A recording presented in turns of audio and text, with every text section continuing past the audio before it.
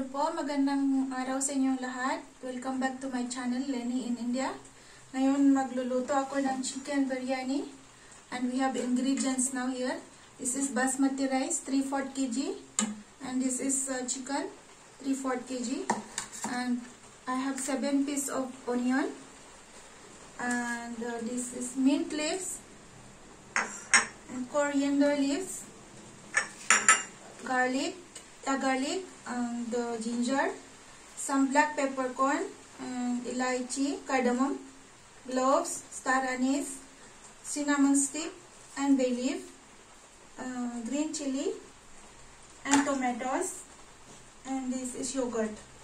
And I have some pied spice already powder, and I have that cumin and coriander powder, and yellow powder, salt, green chili. So ngayon,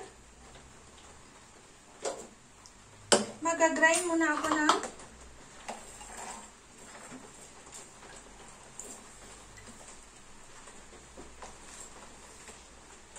garlic, 2 green chili,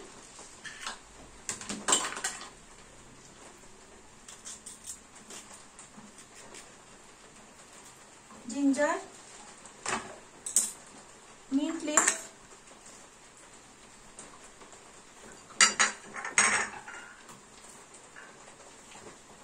coriander leaves.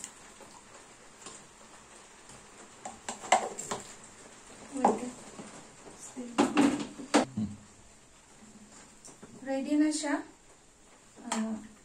Ginawa ko siyang paste, yung ginger, garlic, coriander, mint, and green chili. So, i-marinate na natin siya dito sa chicken. Maglagay muna tayo ng yellow powder sa chicken at saka salt.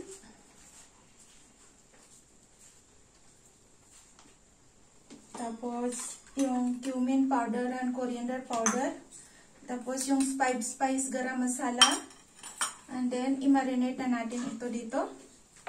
Ilagay na natin yung minixer ko. Then, ito yung yogurt. Mag-marinate na tayo ng yogurt kasama dito sa chicken natin. Tapos, i-mix lang natin siya. So, this is for marination, like 10 minutes.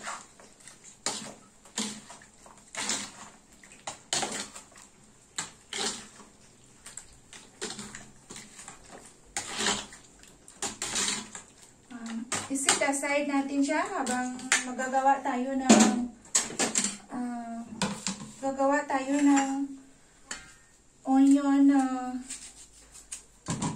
onion fry for garnishing. Ang gagawin ko dito is creep at saka gawing golden fry for the flavor. Ito yung main kasi ng biryani, pampabango. Tapos i-slice ko siya ganito lang yung. Pwede rin gumamit ng kahit kung wala kayong slicer, pwede rin yung hiwain na lang siya ng maliliit. Ganito siya. Para madali siyang i-fry. Ito, ready na siya. Na-strip ko na silang lahat. Tapos, habang nagsiscrip ako, nagpainit na ako agad ng mantika sa kawali. Ito na siya, mainit na siya. Yung for frying, dapat mainit siya. At saka, mag-ingat kayo kasi flash yung pag mainit siya, naglagay ng sibuyas. Ganyan siya para mag-golden brown siya. Kasi yan ang main nila sa biryani, yung onion. Pampalasa, masarap.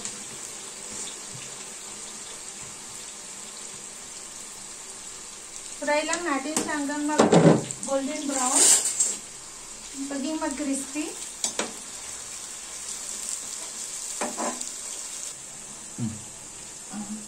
Habang nagluluto tayo ng onion kasi medyo matagal itong onion pag tinry natin. So, ang bigas natin, 3/4 na yung manok at 3/4 din yung bigas. Hugasan lang natin siya. Lagyan natin ng tubig at saka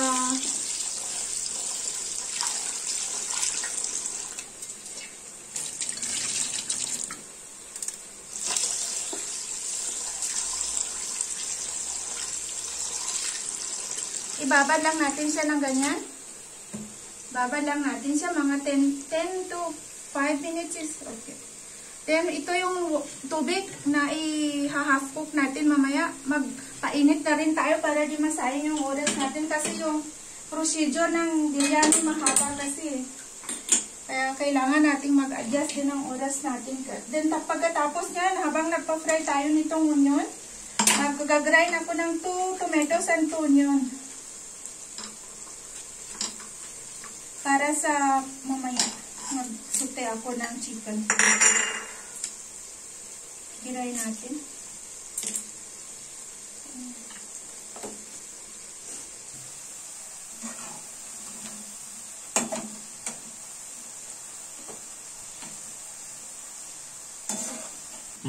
So, ready na wag natin masyadong pa-brown.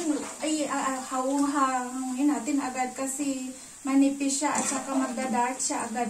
Patayin natin muna yung mantika natin. Pag nagda-dark siya kasi pait siya. Ito na siya. Pag ganito golden brown lang siya, manamis-namis at saka masarap siya. Ang bango. Ang lang natin. Dapat kasi yung hindi siya mangitim.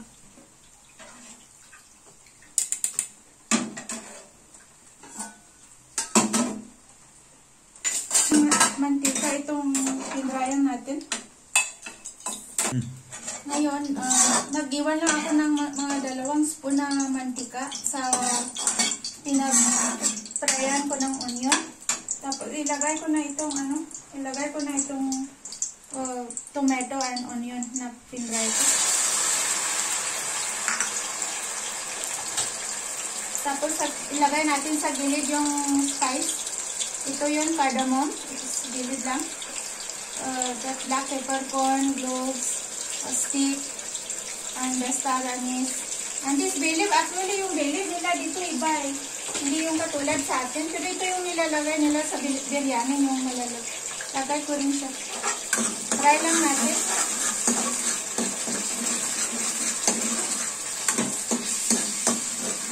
Kasi dito hindi naman uso yung yung ready-made na mabili ka. Kailangan homemade talaga.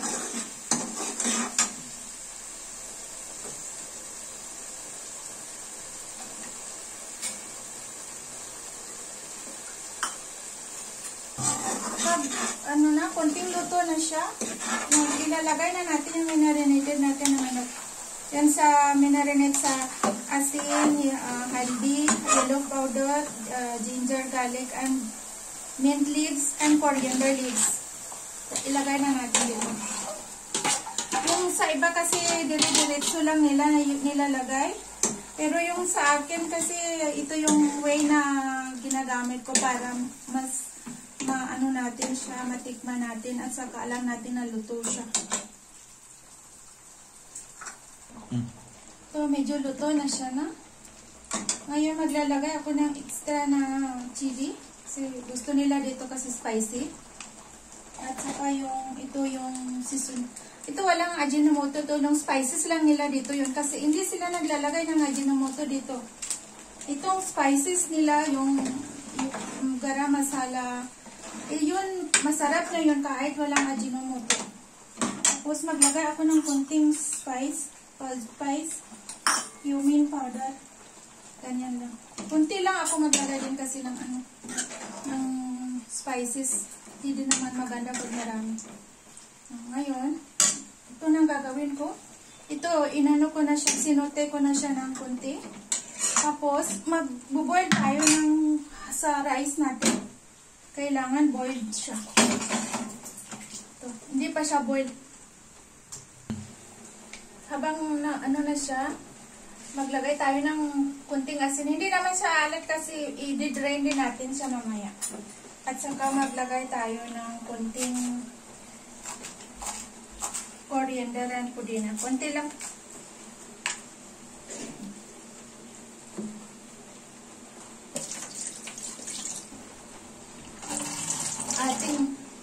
Lagay na natin ito. Hanggang sa kumulo, i-half cook na lang natin siya tapos i-drain.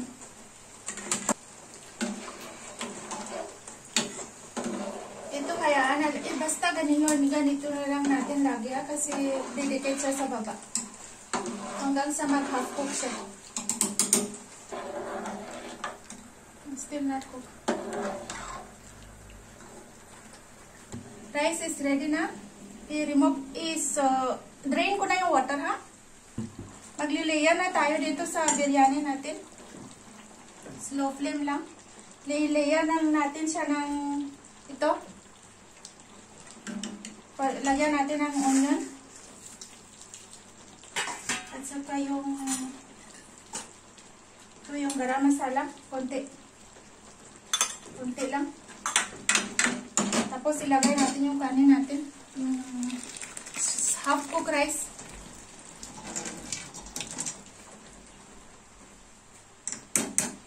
Tapos mag-layer tayo ulit. Ito yung pampalasa. Saka onion. Saka yung garam masala. Tapos yung rice na layer natin, ito. Ito yung siya. Layer ulit. Tapos garam masala ng konti. 5 spice. Ito yung onion, layer ulit. Maraming onion, mas masarap. Tapos ito yung spices nila. Hindi ito ajinomoto. Spices lang ito yung like garam masala. Ito lalagay ko siya. Tapos, ilagyan ko siya ng konting oil sa taas.